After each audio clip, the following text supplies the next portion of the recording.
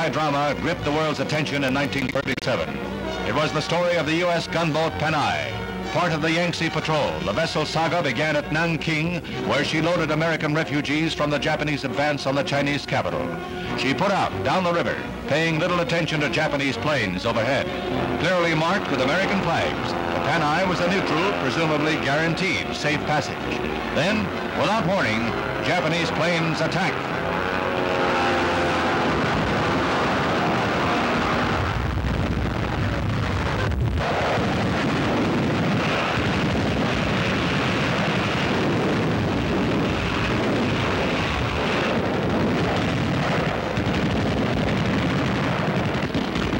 Was to happen 4 years later at Pearl Harbor, a quiet Sunday afternoon erupts into an inferno of bombs and fire.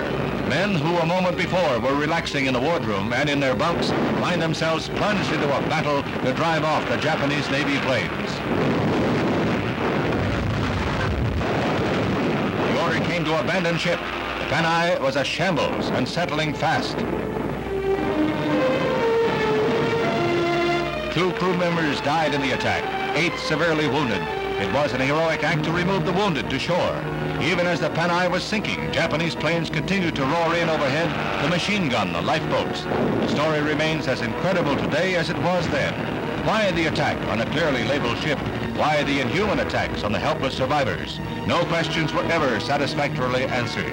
The Japanese government apologized and paid indemnity for the loss of the gunboat and made further payments to the passengers and crew. In a few months, the big story of the Panay, the story of the unprovoked sneak attack, was to be forgotten by most.